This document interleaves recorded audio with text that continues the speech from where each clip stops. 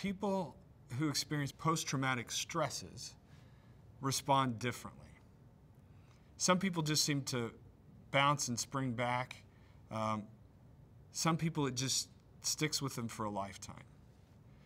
The differences between those who seem to bounce back and those for whom it sticks, the causes of those differences, there are many, a great variety of factors.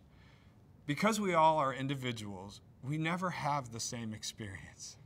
We can be looking at the same thing from the same angle, and we still have different experiences. So with regard to post-traumatic stress disorder, post-traumatic stress can be cumulative. You may have the same two people who go off to war facing the same two experiences at the moment, but their life experiences leading up to that are not the same. We know that people who've had traumas, multiple traumas earlier in life, will be more vulnerable to trauma, post-traumatic stress disorder later. So it's cumulative. It adds up. We also know that the most critical factor in terms of how people will do has to do with the intensity, frequency, and duration of the trauma or traumas. So what I'm saying now goes together with what I said earlier, which is trauma is cumulative. So we don't know what a person has experienced up to the point that they have that same trauma. So because we don't know, we really need to give people the benefit of the doubt and understand that it's not that one person is weaker than another person. It's that we've had different life experiences. Some of us have had more difficult lives than other people. The other important factors are what I was talking about earlier with regard to what context do they return to. Do they return to a healthy, functioning family?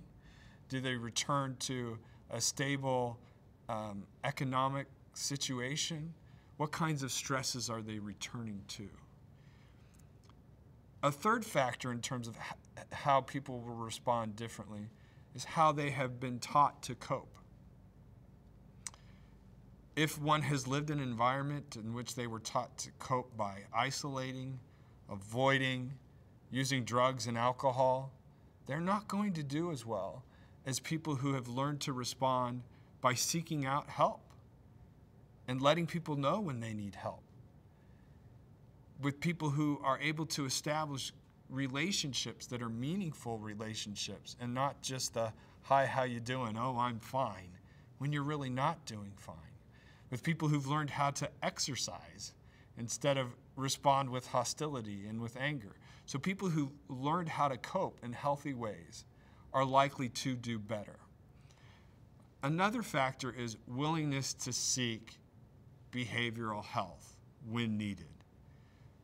Those who are reluctant to seek help and then therefore don't and have to struggle with post-traumatic stress disorder on their own for longer periods of time are more likely to deal with post-traumatic stress disorder in unhealthy ways. And those unhealthy ways can take on a life of their own, like substance use disorders.